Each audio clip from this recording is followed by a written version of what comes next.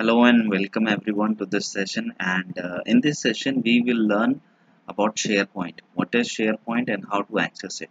So, SharePoint is nothing, it's just basically a part of Office 365 bundle, and it's a collaborative platform wherein you can upload your official content and can share the official content with your vendors, and that is the sharing will be done in a very secure manner so that the content will remain secure, which is the extreme priority of any organization. That is why SharePoint has been widely accepted by most of the organizations present around the world. So, without further ado, let's see how to access the SharePoint. So, this is the URL. Just type in portal.office.com. This is the Office 365 portal wherein we will get the SharePoint application.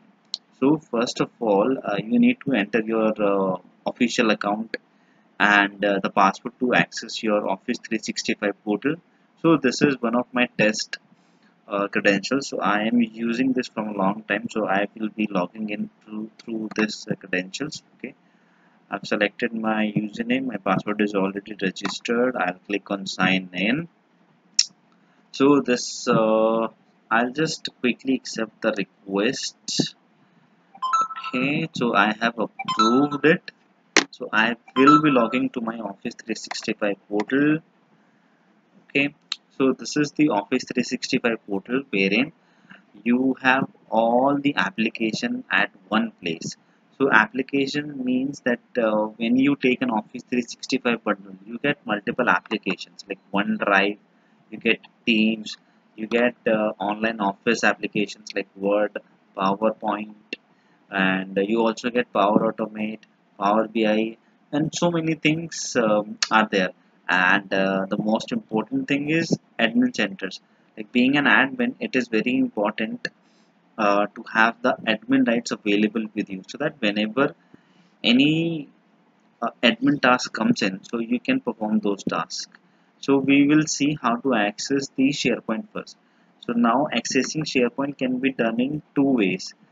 You can access the SharePoint admin center by being an admin, and also you can access the SharePoint by just being a user. So firstly we will see that uh, how to access the SharePoint if you are an administrator. So when you are an administrator, on the left hand side you can clearly see there is an admin tile over here. So we need to access the admin center first. So we will see how to access it.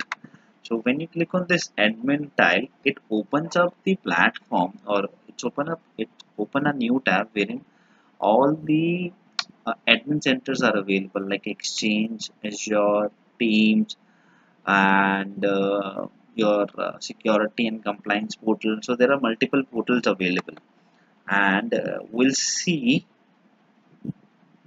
the here. Okay, if you see on the left hand side, you can see all of the admin center available here.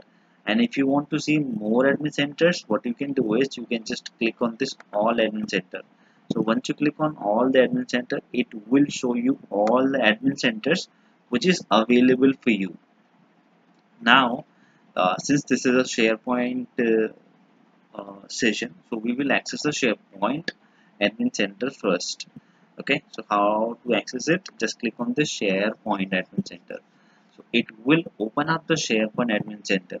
Okay, and this, if you notice that on the left hand side, okay, you have all the settings available. This is basically a modern admin center. Previously the admin center was something different. Okay, so that center admin center has been deprecated, and this is the new center which comes up now. And on the, if you click on more features, these are all the features available.